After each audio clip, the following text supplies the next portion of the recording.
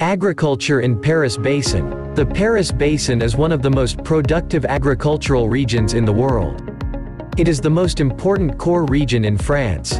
Physical. The topography of the Paris Basin is generally flat mechanization. This makes the land productive and makes them good profits.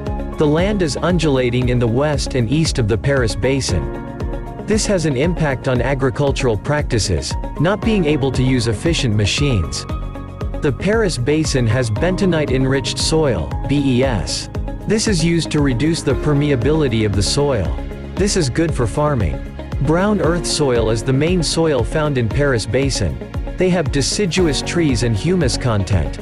It has fertile drainage from alluvium. The underlying geology of the Paris Basin is sedimentary rock, limestone.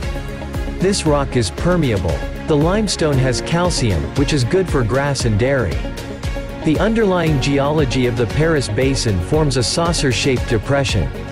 This aids drainage. Drainage in Paris Basin includes the River Seine and River Loire. There are 3 different climates in the Paris Basin.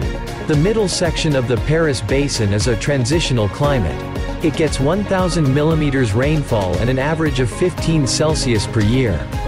Dairy and cereal are produced here.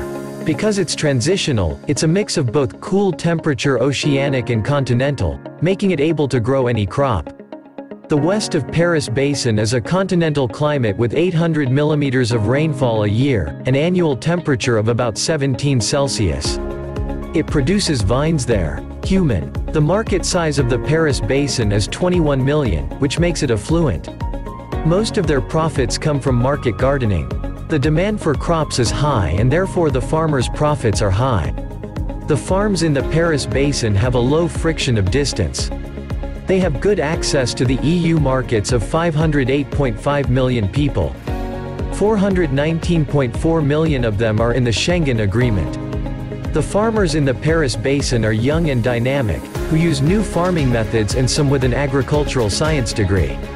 The farmers are affluent and can therefore afford modern machinery, which increase their profits more. They can also afford good fertilizers. Farmers in Paris Basin receive the basic farm payment from the government. This favors them because their farms are a lot bigger than most farms in Europe. Normandy has a damp climate because it's close to the Atlantic. Grass grows quickly in damp conditions. Therefore, dairy farming is important in Normandy. Normandy also specializes in apple production and the manufacture of cider.